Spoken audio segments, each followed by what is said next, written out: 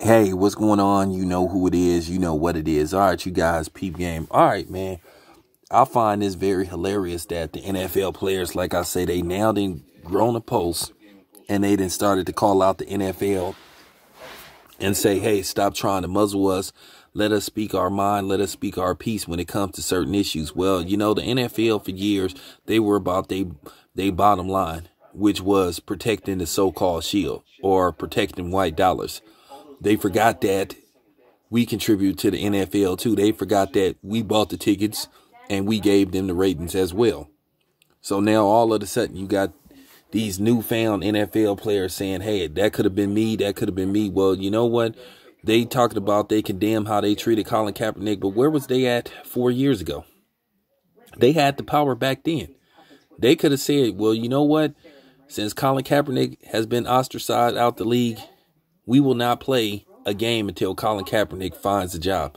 They had the power. See, at the end of the day, they were more worried about the white fans than they was the black fans. And since a lot of the black fans turned away from the NFL and started doing other things instead of giving the NFL their ratings every Sunday, the ratings have went down and they don't want to admit it.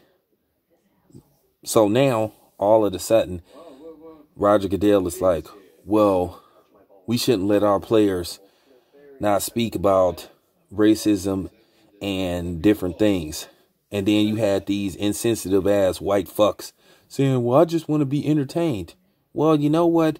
If something is going on with the players, and particularly in the community of the players who happen to be, well, 60% of the league who happen to be black, you need to listen.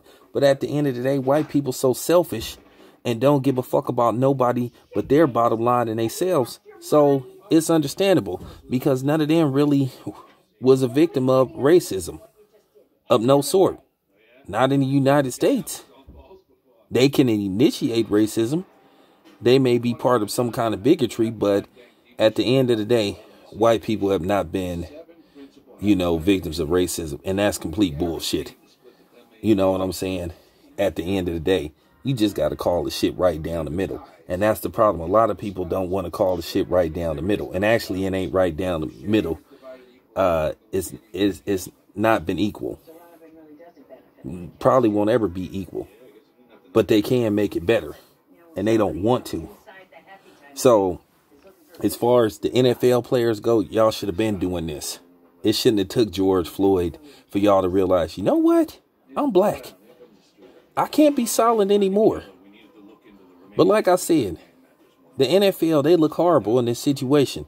Roger Goodell looks horrible. Well, he's looked horrible for a while. How they handled this whole Colin Kaepernick situation.